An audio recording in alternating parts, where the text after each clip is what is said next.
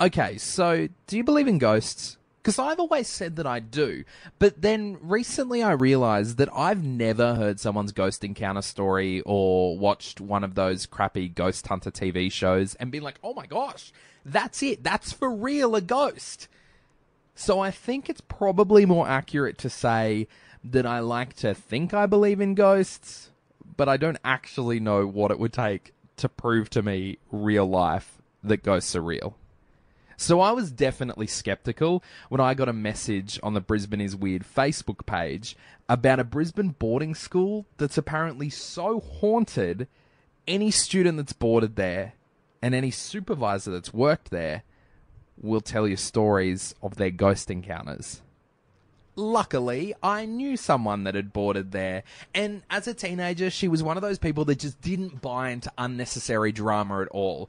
So I knew if I sat down, got it on tape, she'd expose to me the mass hysteria that had been passed down from generation to generation, and there's no ghosts in the boarding house.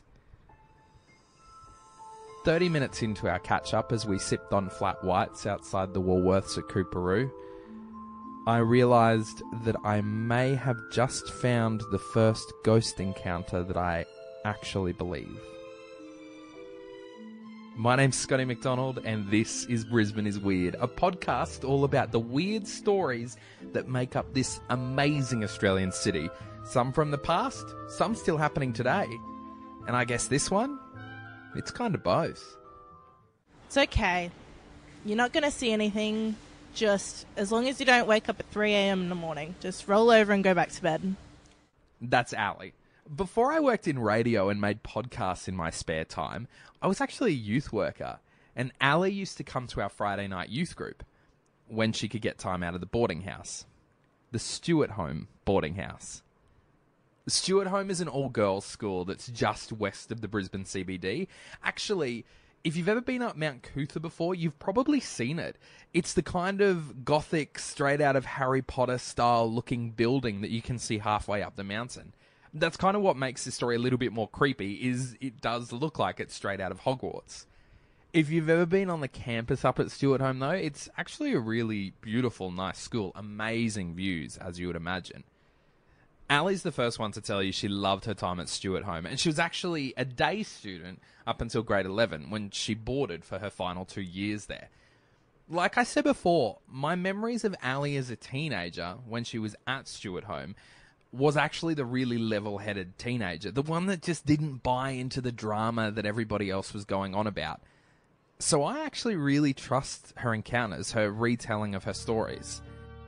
I fell asleep quite quickly, and then sure enough, at 3 a.m, I woke up, I checked my phone, 3 o'clock on the dot. I was like, shivers, what am I gonna do? And just literally maybe 10 seconds after I woke up, I started hearing this humming.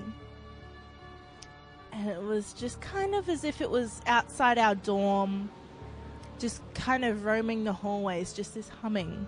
About half an hour later, the door to the dorm opened, and there was no light. And if it's a night supervisor, then they always have a torch, and they're very abusive with their torch. They always shine it in your face to check that you're there. They got to do a count. But there's no torch. And so this door opened, and it just creaked in just this most unnerving way. And I couldn't hear any footsteps, but I heard the floorboards creak closer and closer to my room. And then I was facing the wall, and I just felt someone staring at me for a good 10 minutes. And when the door had opened, the humming stopped. So I just went, just go to sleep, just pretend you're asleep. Don't care who it is, just pretend you're asleep. I spoke about it in the morning. I said, guys, you told me not to wake up at 3 a.m. And I woke up, and this is what happened, and I was crying as I was telling this story. And I looked across to one of my other dorm mates, and she was tearing up as well. And I said, why are you so invested in this, Millie? And she said, I heard exactly the same thing. I just thought I was imagining things, But now that I know that you heard it too, and now I just don't know what to think, because I was just trying my best to just ignore everything. And I can't do that now that I know that you heard it too. And I was like, alright, so I wasn't imagining it either. It's real, it happened, and it is terrifying. Okay, if you're anything like me, at this point you're probably thinking, this is mass hysteria. A group of teenage girls all living together in one place in what is an old, creaky building at the best of times, and then you've got urban legends passed down that just makes the whole thing so much more dramatic. You wake up in the middle of the night, you hear a bit of a creak somewhere else in the building. Maybe you've got stress from assignments, exams, classes, friendships, and everything just kind of becomes really dramatic and fits the narrative of the stories that all the older girls have told you and passed down to you. So I kind of dug around this as well to try and uncover where Ali had heard about the ghosts before she stepped into the boarding house, and if it really was one of those pass it down amongst your friends kind of situations. And the truth is, it was. So I had a big sister at the school, and she never boarded, but she had heard lots of stories from the boarders about the boarding house and the school is haunted. And that's, very typical of the school up on the hill. No one really knows what it's about, but it's just up there, and it looks creepy. So I was like, oh yeah, look, I don't really believe in ghosts. I have never really wanted to believe in ghosts. And so I just kind of thought, yeah, maybe I'd heard a few stories, but I thought maybe it was some kids taking the piss out of everything. But when it's 150 girls all in on the same thing, and not just the girls but the supervisors, you start to get a real taste of, oh, okay, this is real. And so, yeah, I didn't want to believe in ghosts, but, the stories all turned out to be true, and I learnt a lot in boarding. Okay, so if you're still skeptical about this, humour me. Let's just pretend that the experiences that these girls are having are actually genuine ghost encounters. And if that's the case, is there anything else going on other than the fact that the building's old, it's kind of a little bit isolated, it looks a bit creepy, that could be leading to ghosts living in the boarding house? A story that came up a lot was the seance. When I first heard this mentioned by 2 ex-students, including Ali, and a couple of ex-staff, I thought this is going to be another one of the urban legends that every generation said happened to a generation 5 years behind them, and you can trace the story back to the 1950s and they're still saying it happened 5 years behind them. The problem is, when I dug a little bit, it turns out every person I talked to about this story was there when it happened. The first term of year 11, and there was some new girls to the school, and they were new to boarding, and they'd heard of, there were some ghosts and whatnot in the boarding house. So they decided to make their own Ouija board, and then they got freaked out halfway through, and instead of closing it or whatever you do with a Ouija board, they decided to burn it. They're like, okay, enough of this. This is terrifying, because they got freaked out. I don't know what happened to them. But they just decided, hey, let's stop this. This is terrifying. And they burnt it, and they didn't close it properly. And so it was known from then on that dorm was kind of haunted, because no one really knew what they'd done. The dorm itself, it just started to... It just felt like a normal dorm before that.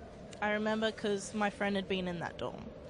And I'd been in that dorm a few times, and it just was like any other room. And then you could kind of tell something felt off. You'd walk in and just...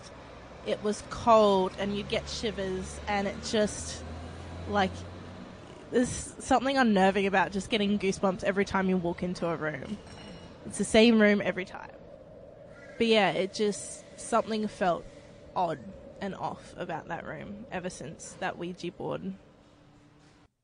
The Ouija board, the seance, it happened. I spoke to someone who was in the room when it happened, and it's one of those stories that hasn't really got lost in translation. Almost every version of the story that I heard from people who had heard it from friends matched what happened that night. The other place to look if you want to find where ghosts might have come from is Stuart Home's history. Yeah, every school has a haunted building that apparently a groundskeeper died in or whatever. Stuart Home, though, it had a pretty intense past. So it opened in 1920, and it then, over the years, became bigger and bigger until World War II, when it couldn't be used for a school as World War II was happening, obviously, and so it was used as a hospital. So there's lots of these ghost stories because all the soldiers and stuff who were in World War II died in hospital, or the nuns that had to live through it and see what was happening and be exposed to the terror of such a huge world war. There's some not nice stories about them hanging themselves. And so basically just lots of people died in that building, you can assume. Most schools have rumours of secret tunnels running to their sister school down the road. Stuart Home has talk of being used as a war hospital by the Americans, nonetheless, during World War II. And here's the thing, it's actually true. If you do a Google search on this, you'll find a link to a page that Stuart Home had up about the school's history. When I try and click it now, it looks like the page has been deleted. But I can also find an American War Archive website which talks about the Stuart Home site, has photos of it and everything, even like a site number. Stuart Home was a hospital for American soldiers during World War II. They literally shipped the girls off all over southeast Queensland to continue their studies while it was used as a hospital. We don't know where the nuns went during this time, if any stayed there. We also don't really know any stories of the people that worked or were treated there or lived there or anything like that. So here's what we can say. It was a hospital used during World War II. Could it be haunted because of that? Well, yeah.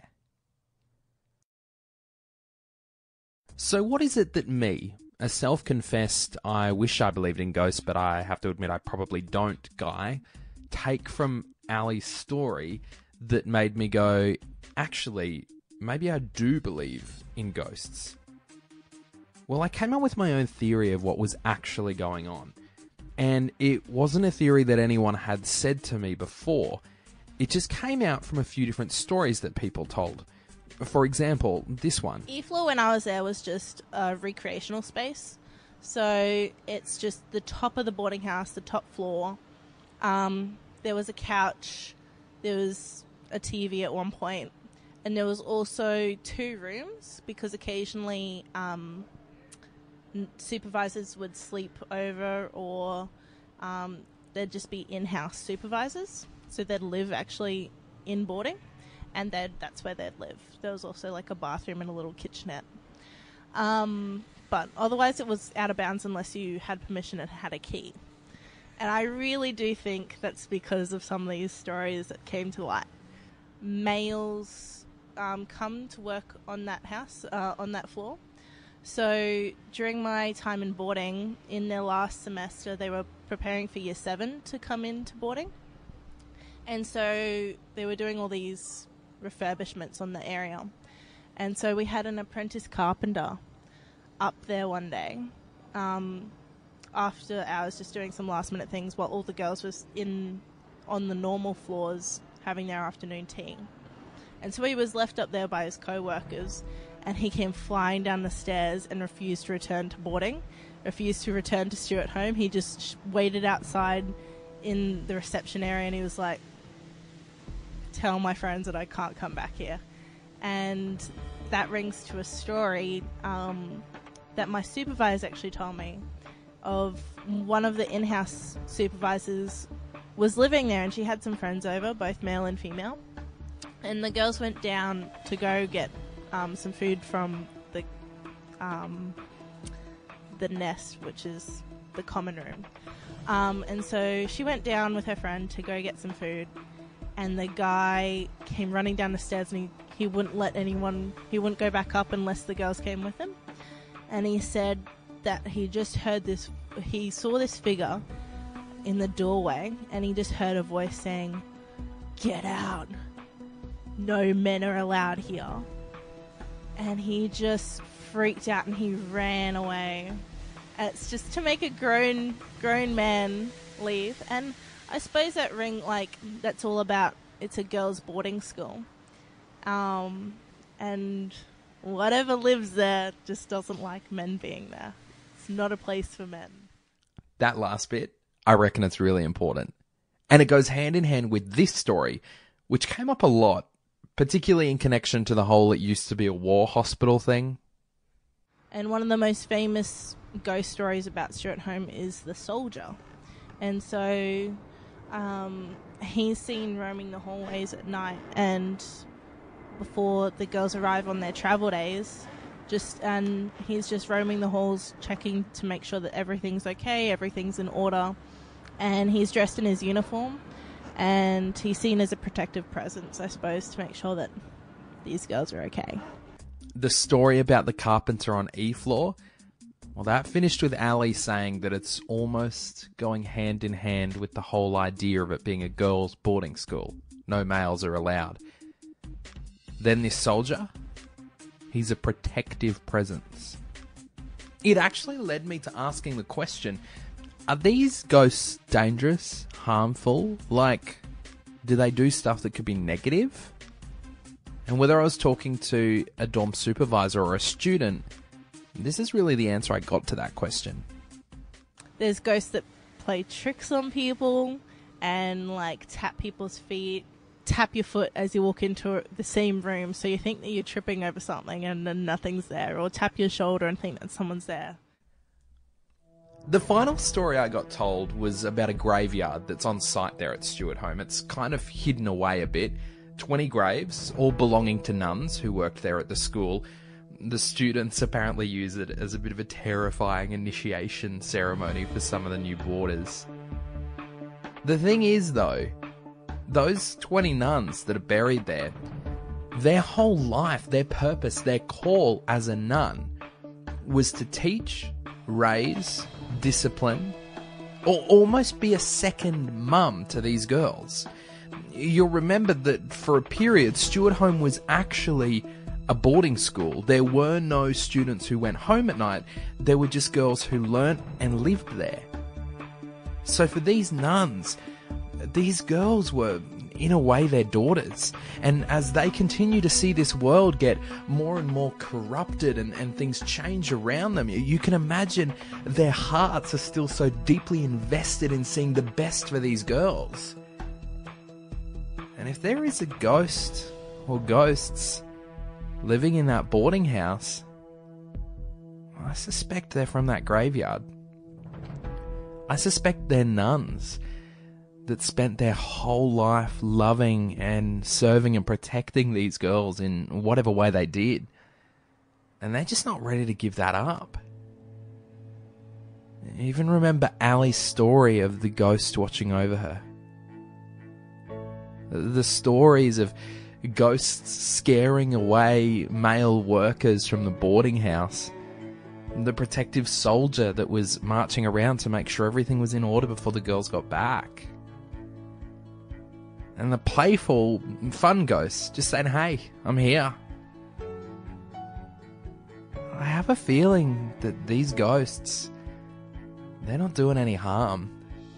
They're just extra eyes on these young women learning to take on the world.